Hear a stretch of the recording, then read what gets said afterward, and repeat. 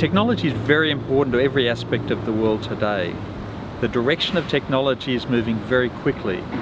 Nevertheless, many of the directions of technology in terms of robots and jobs and cyber warfare and many other areas like that were addressed by Norbert Wiener 50, 60 years ago. This conference is going to bring back the threads of his discussion and re-examine those solutions and present those solutions to the world today.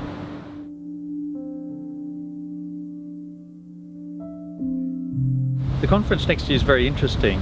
It's 120 years ago since 2014, since Norbert Wiener was born, and 50 years since he died in 1964. And one of the things about Norbert Wiener was he was very far ahead of his time. So in the 50 years since he died, many of his ideas went out of fashion, and now in the last 10-15 years they're coming back into fashion as we actually have the ability to prove or to test the theories that he put forward.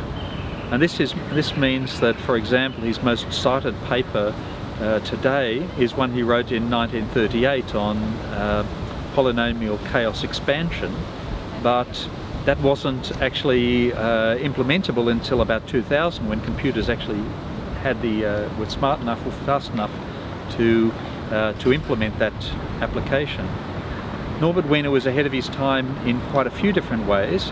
He was ahead of his time in terms of the technology he talked about, the solutions he talked about, and also his approach to the impact of technology on society. He saw that technology was going to have particular impacts, and he paid a lot more attention to that than many of the people around him. The impact that technology has had since that time has been very significant. Today there are many discussions on the impact of robots on jobs, the impact of technology in general on warfare, the development of cyber warfare, the importance of understanding that all the decisions we make about technology are choices, and we have to then live with those choices. Norbert Wiener also made the point that we simply aren't smart enough to program a computer to do exactly what we want it to do in the future. We have to constantly monitor and watch for the things that those computers are doing, because we don't have the ability to predict the unpredictable as we program them. There are a couple of outstanding things for me about Norbert Wiener. One of them is his non-deterministic view of the world. The world is not just a machine with cogs, which is simple to understand. The world is made up of lots and lots of an infinite number of real-life possibilities and events. And this makes it very difficult to predict things, but on the other hand, it means if we are able to use very, very advanced tools on how to predict things, it can be extremely powerful. The other one is his intellectual honesty, his statement that if you start to follow a problem, if it's an interesting problem, if it's not an interesting problem, you're under no obligation. But if it's an interesting problem, you are under an obligation to follow that problem through wherever the solution takes you. So in Norbert Wiener's case, it meant he didn't stop when something moved between the engineering or the biomedical. He didn't stop. He was an early advocate of the connection, the life sciences connection with technology. It meant that if you start going in a direction and you have to engage with people completely outside of your field, then you have to do it.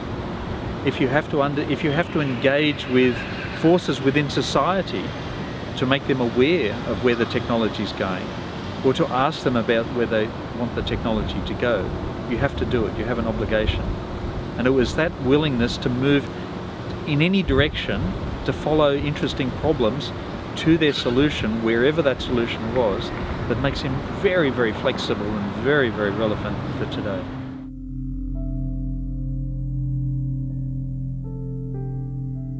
I've been to academic conferences where you submit a paper, you go along, there are more people on the panel than in the audience, you present your paper, you go back, you get credit for it, and that was it. There are some very, very uninteresting conferences out there, and we've kept that in mind as we've designed this conference. This conference is going to be about engagement. This conference is not going to be the specialists in a very narrow area getting together for 3 days and focusing on developing that narrow area further. I'm not criticizing that for the moment. That provides a lot of value in many fields.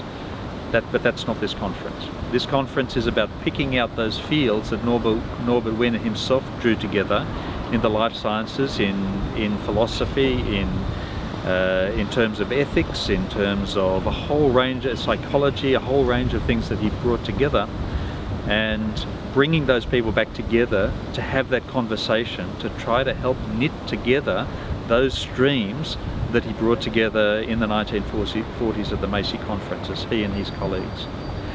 This conference is going to be a very special conference to attend. It's got very high profile keynote speakers at it. It's got a great bunch of panels. It's got a great list of activities, and it's going to be, we've designed it so there's lots of opportunity for engagement, for discussion, for developing those ideas, panels across disciplines, all of those things. The other thing is this conference is going to be the culmination of discussions taking place for 6 months before the conference. We'll be encouraging people who have submitted papers from similar backgrounds to talk with each other and to talk to other relevant fields outside of their area to build a discussion so that the conference is actually a culmination of that discussion. This conference is going to be a conference to be at in person. And finally, when you're there, you will hear from people who worked with Norbert Wiener, people who are now in their late 70s and 80s, talking firsthand about the experience of collaborating with Norbert Wiener. And this is going to be very special. There is nowhere else you'll get that experience. Technology today is at a turning point. We're looking at the impact on jobs, we're looking at the impact on warfare, we're looking at the impact on human survival. The answers we need today have been thought about by great thinkers in the past. Norbert Wiener was one of those great thinkers. His solutions are relevant today.